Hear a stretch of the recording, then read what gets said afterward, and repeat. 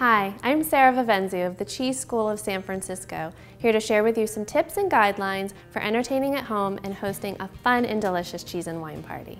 When pairing cheeses with wines, there are no hard and fast rules. My best advice is to just keep it simple. I find that white wines generally work better with cheeses, but there are some red wines that work extremely well too. And really, cheese and wine pairing is about a balance of flavor. You don't want the cheese to overpower the wine, and you don't want the wine to bury the flavor of the cheese. Here we have a sparkling wine that we're going to be pairing with a triple cream cheese. Triple creams have a higher fat content in them and therefore coat the mouth and the tongue more than other cheeses. It's the scrubbing bubbles in the sparkling wine that really cut through that and complement the fattiness of the cheese.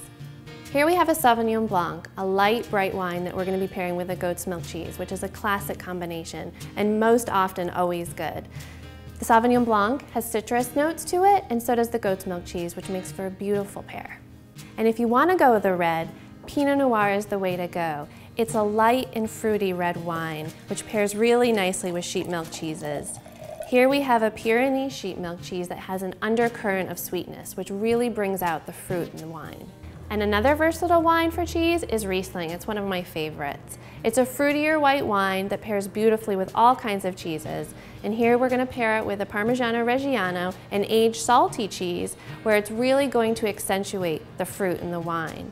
And here's one of the stinkers. It's a poisse, a smelly cheese that's bold and assertive, and that's also going to need the light, brightness, and fruitiness of the Riesling to balance it out. For our last pairing, we have a blue cheese. Blue cheeses are pretty full flavored and tend to be very salty. So we're gonna go for a contrasting wine, a sweet dessert wine. And the salty-sweet combo makes for a delicious pairing, kind of like popcorn and milk does at the movie theater.